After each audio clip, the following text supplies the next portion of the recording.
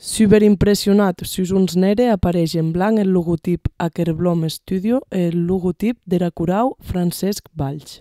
Superimpressionat en lletres blanques apareix el títol del documental El Cant de la Sibil en la Catedral de Barcelona.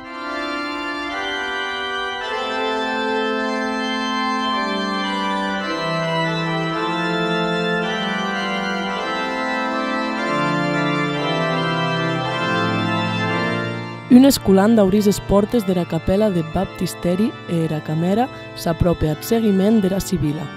En primer plan apareixen els dus ciriaus verdi. Les segueixen els acolits d'amb dalmatiques daurades i darrer apareixen dus bordoners d'amb capes fluviaus daurades.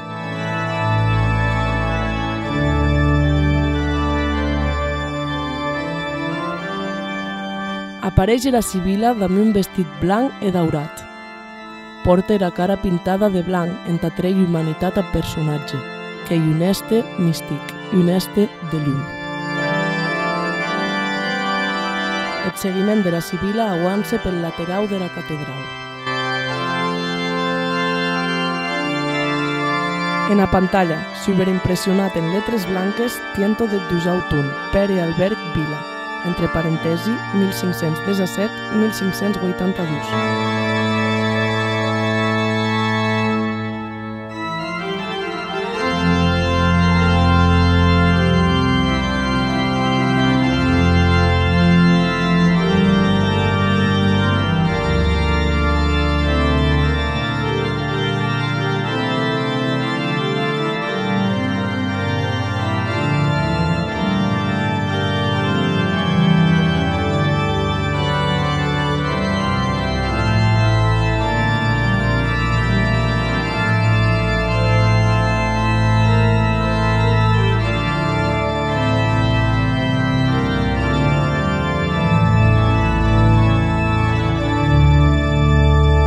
El seguiment de la Sibil entra en cor de la Catedral de Barcelona i aguancen en que al centre del cor, en els costats de mur la Cor Francesc Valls, cada un en la seva cagira corresponenta.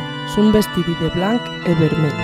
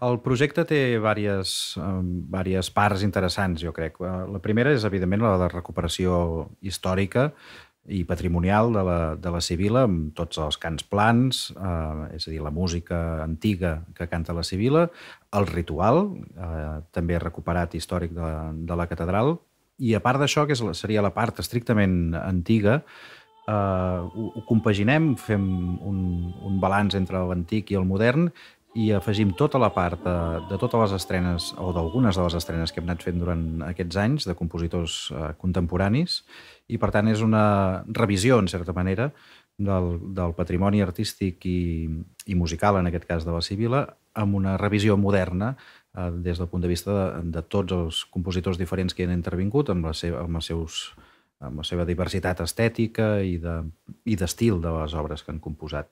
Quan se'ns va plantejar la recuperació de la Sibil a la Catedral de Barcelona, una de les coses que més em va semblar interessant de ressaltar és que era l'única Sibil que podia estar recuperada en els llocs originals, perquè la Catedral de Barcelona conserva el cor, conserva la trona originals, on s'havia fet la Sibila fins al Renaixement. I, per tant, s'imposava de fer una reconstrucció, més que reconstrucció, una recreació del que hauria estat segurament fet en el segle XVI. Dominus vobiscum, et cum spiritu tuo, lectio Sancti Evangelii secundum Matteum, gloria tibi Domine. Imatges de la Catedral de Barcelona e superimpressionat en letres blanques Evangeli, Liber Generationis, Mariona Vila, entre parèntesi, 2018.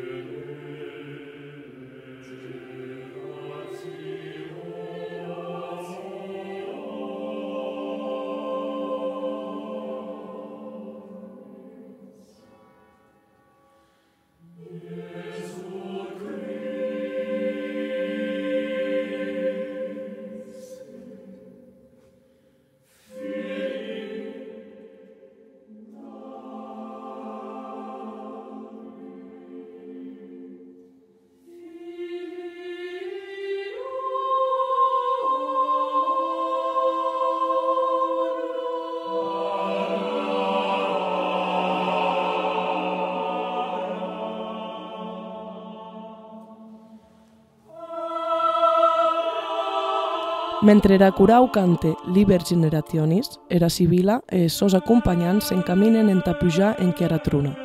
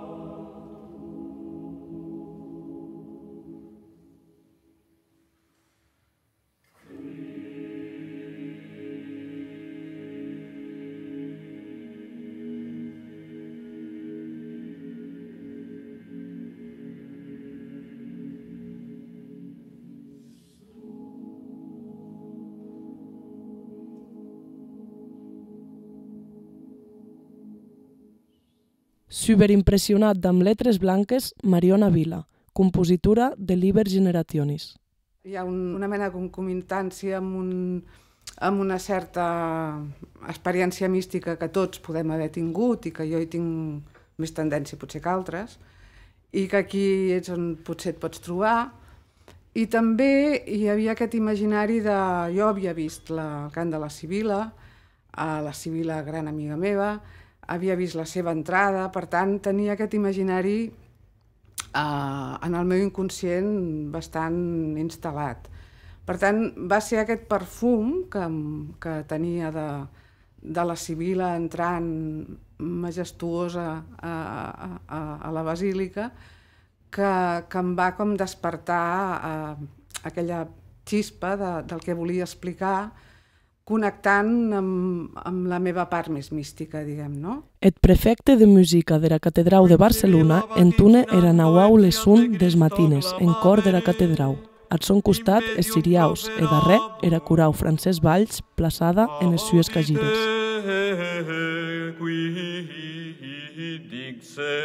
Era Sibila entune era cançó des de la truna.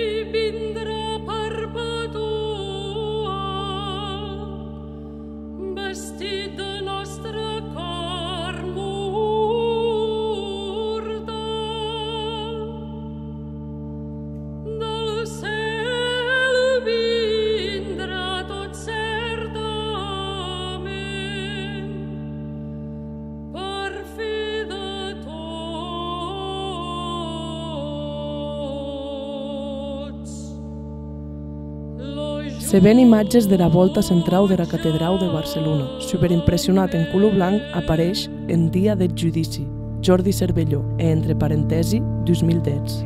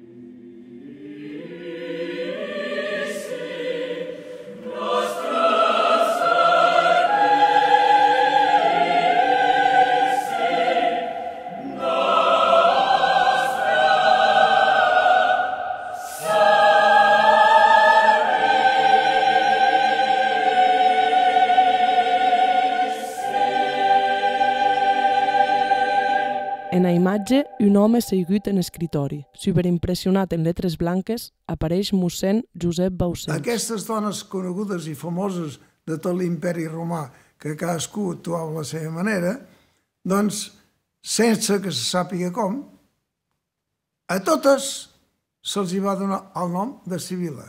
I llavors hi ha aquesta, la Sibila d'Eritrea, que és una ciutat de la part africana, però tocant al Mar Roig, que aquesta va ser prou coneguda perquè es havia dit que una de les coses que havia explicat i havia dit estava en relació al judici final. L'any 1575, el dia de Nadal, es va cantar el cant de la Sibil, però el 1576 i endavant ja mai més. Fins quan? Doncs mira, fins que els del Cor de Cambra Francesc Valls ho va restituir l'any 2009. Ens que el judici no serà, un gran senyal se mostrarà, lo sol perdrà la resplendor, la terra tremirà de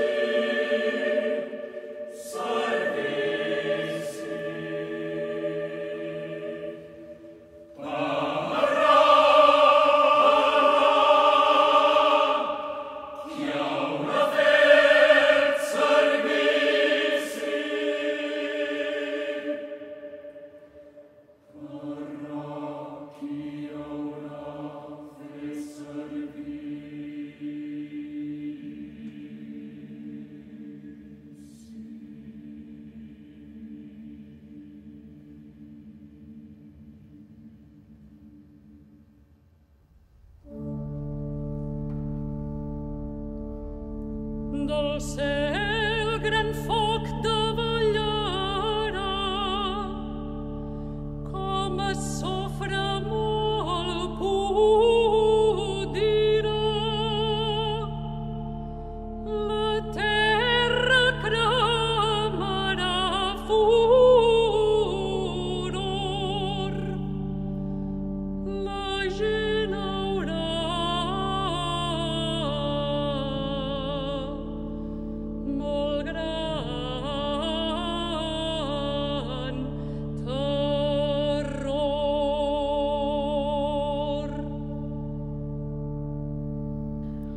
Superimpressionat en letres blanques, susia imatge de l'orgue i ha escrit en dia del judici, Vic Mes, entre parèntesi 2012. E de nau era Cor Francesc Valls cantant.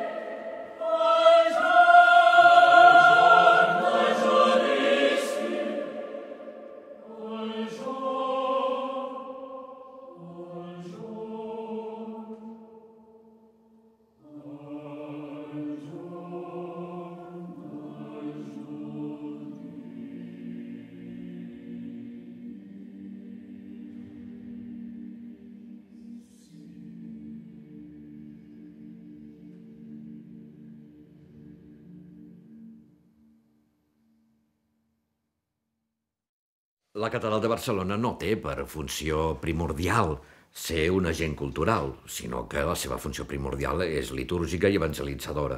Però això no vol dir que, com tota altra activitat humana que es fa seriosament i amb tota la passió, no tingui un resultat cultural, perquè al capdavall la cultura la fem entre tots, entre tota la societat, promocionant tot allò que té de creatiu l'ésser humà, tot el que té d'artístic. I, per tant, evidentment, té una transcendència cultural. I el capítol de la catedral estem molt contents i molt decidits a que promocionant aquests aspectes puguem col·laborar a la cultura també de la nostra societat des de la nostra perspectiva, des d'aquesta perspectiva creient de la fe en Jesucrist. Així, tenir per nosaltres el Cor Francesc Valls és un gran goig, és una joia, no? I esperem que el puguem mantenir durant molts anys, perpètuament, si fos possible, sobre aquest nom, el que sigui, etc. Totes les institucions, evidentment, es van abutllant a poc, a les circumstàncies, però crec que va ser una molt bona troballa tenir un cor professional al servei de la catedral. És molt bona cosa. I jo crec que és bo per la catedral, és bo pels propis músics, pels propis cantants del cor, que poden trobar un àmbit d'expressió que si no els estaria vetat, no el trobarien. Perquè sí, es poden fer concerts, evidentment podem programar en un auditori una missa de Palestrina, d'acord, certament, però cantar-la en una església gòtica és una altra cosa. Apressarà un força anyà d'un terratrèmol general. Les pedres per mig s'arrompran i les muntanyes s'afendran.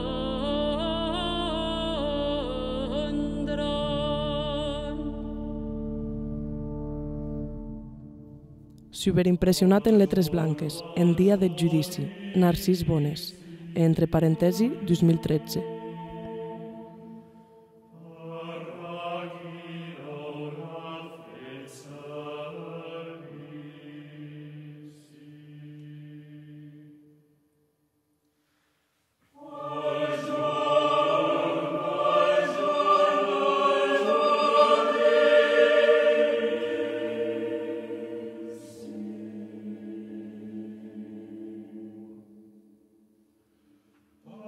Para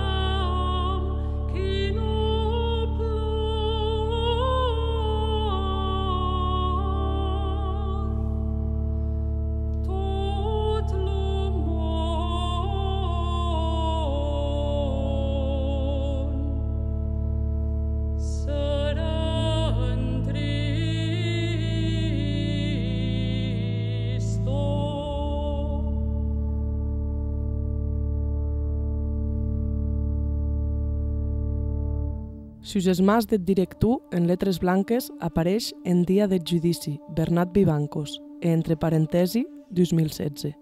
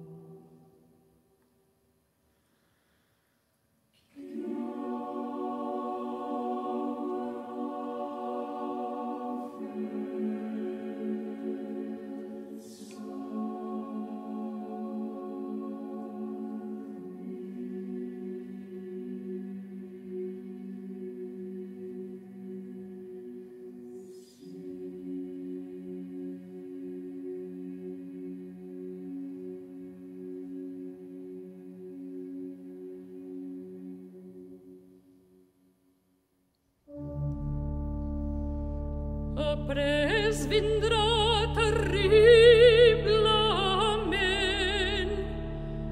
la fill de Déu omnipotent,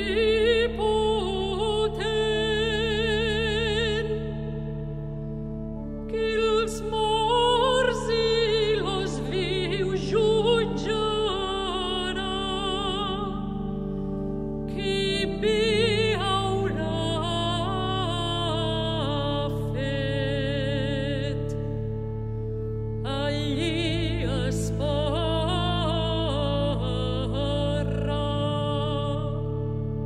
Superimpressionat en letres blanques en una imatge de pati de l'Ateneu barcelonès, Joan Magranés, compositor. Normalment, quan encaro un projecte amb text litúrgic o més o menys que fa referència a la tradició de l'Església, hi trobo més riquesa com de textual i, a més, també de confrontació amb la història i amb el repertori. I després, clar, el text també és en català, tot i que en català antic té una gràcia poètica que potser a vegades altres textos més això, més de lo que és ja en si l'ofici, potser és més abstracte. En canvi, aquest realment té unes imatges gairebé madrigalesques. Jo, en el meu cas, va ser això, molt més subtil, en el sentit que és com una cosa, com una revelació, no fer-la molt directa, i també va ser que, de fet, és l'única obra on ho he fet d'aquesta manera tan exagerada, és d'afegir-hi com ornamentacions que gairebé poden arribar a sonar com orientalitzants, així que està fet volgudament com per remetre com si fos una mena sobre les runes d'una mena de cant de les verdaderes sibiles, és a dir, una cosa que sona estranya però que té alguna cosa que relata en la tradició i que, ostres, ha arribat fins a... Sí que tenia més jo aquest sentit de fer una cosa així com més suggerent que no teatral, en el sentit de caràcter. I l'acord metàl·lic de Montpou, en realitat, és un acord que pot servir com de motllo. És a dir, que el pots ficar on vulguis i, a més, pots organitzar els intervals com vulguis. Jo, en el meu cas, vaig utilitzar el més bàsic seu, que jo diria que és el primer que ell va com trobar i després va anar utilitzant, que comença amb és un fa sostingut, do, per tant, tens la quarta augmentada, després tens una quarta justa, amb mi bemoll, la bemoll, i després un re natural a dalt, per tant, el sol sostingut re també, o sigui, tornes a tindre aquest món o disminuït o augmentat segons com ho miris, no? O sigui que, i després, clar, el do amb el mi bemoll també és la tercera menor, o sigui que si fas com cables, t'acaben sortint tots els intervals, però l'estar com separats dins del registre fa un so realment com ressonant i no tant com d'harmonia. I és una cosa com que m'interessava molt d'aplicar-ho a les veus, una cosa que és molt lligada al piano també. Però clar, tenia aquesta petita idea de dir, doncs, és l'excusa per fer un so genuí de Barcelona, de Montpou, de Passeig de Gràcia.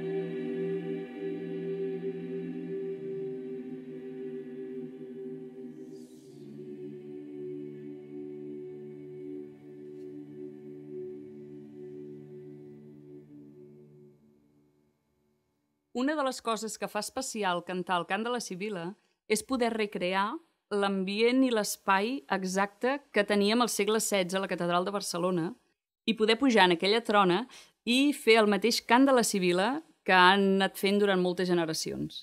Per mi és un repte poder reencarnar aquesta Sibila de fa 500 anys perquè m'allunyo del que estic acostumada a cantar, que és una versió concert, i passo a com transformar-me en un personatge mitològic. És a dir, és més una transformació que no pas una interpretació d'interpretar una obra. Los infants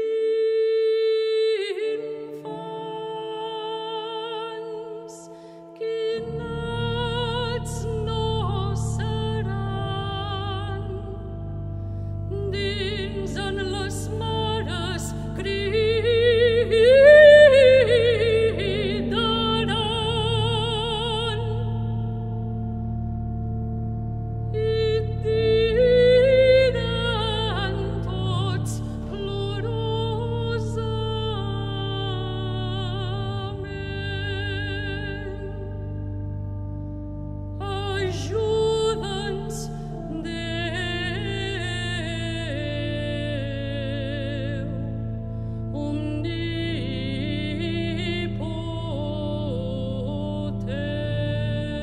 Superimpressionat en la imatge des voltes de la catedral, en dia de judici, Carles Prat e Vives, entre parèntesi, 2019.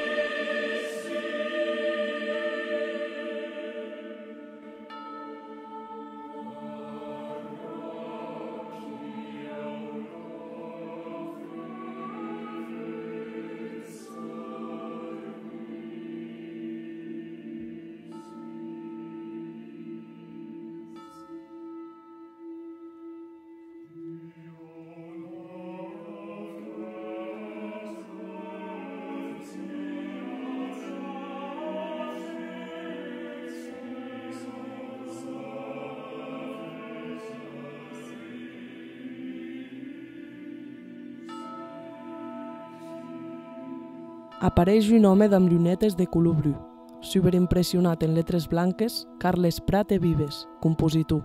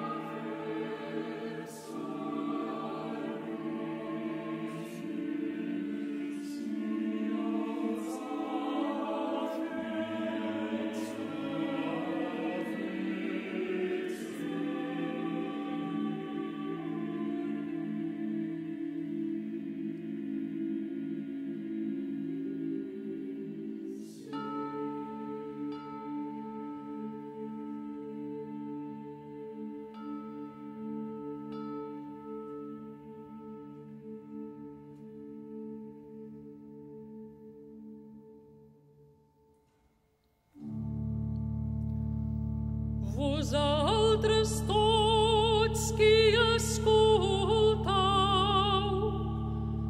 devotament a Déu pregau, de cor amb gran devoció,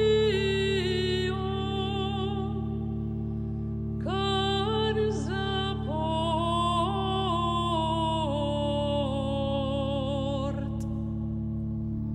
a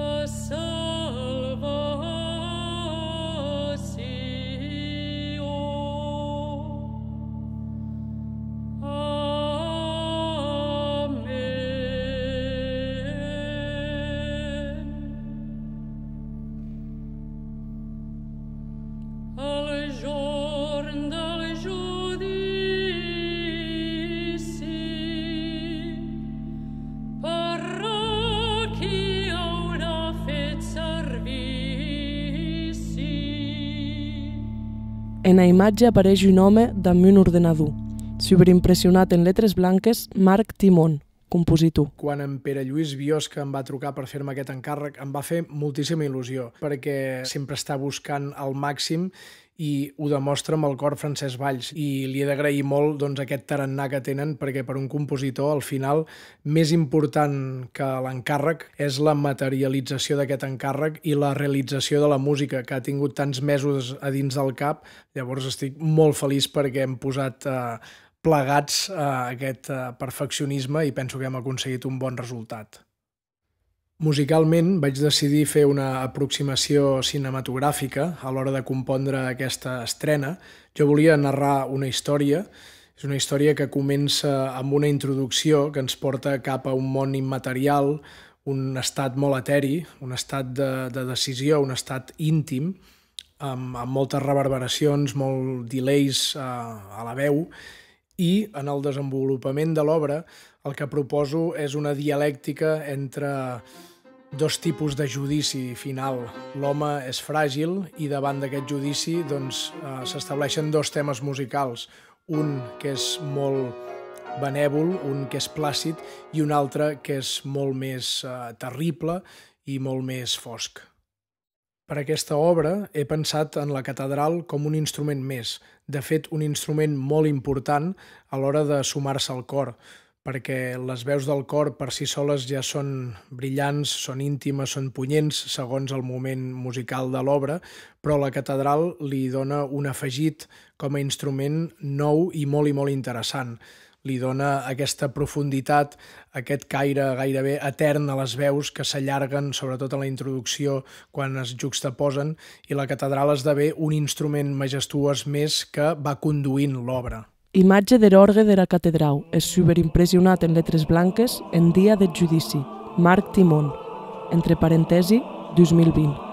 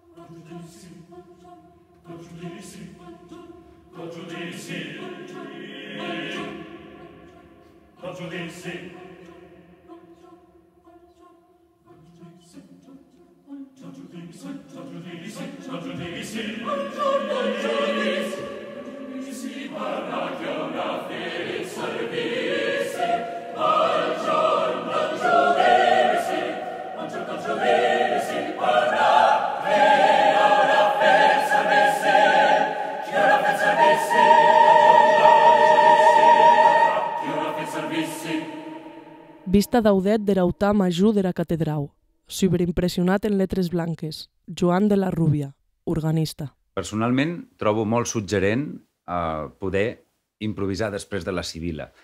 Quan els organistes improvisem, entrem en un estat on res no importa, on tot el que has viscut abans, acompanyant el cor, fent el tiento de Pere Albert Vila, tot això influeix i d'alguna manera suscita certes emocions que després es veuen plasmades en aquesta improvisació sobre la Sibila, sobre diferents petits models, petites cèl·lules. És molt emocionant, és molt suggerent i es produeix una unió entre l'organista, l'orgue i la catedral com a temple i l'espai amb tota l'acústica on res més no importa i jo personalment gaudeixo molt d'aquests moments.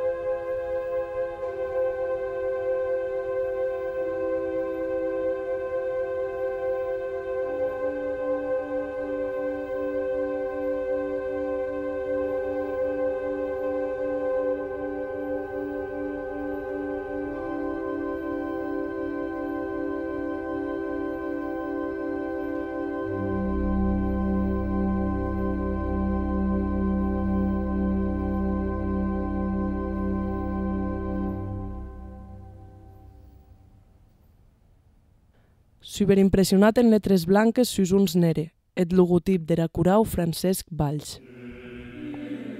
Superimpressionat en lletres blanques sus uns nere, una producció de el logotip de la Generalitat de Catalunya, Departament de Cultura.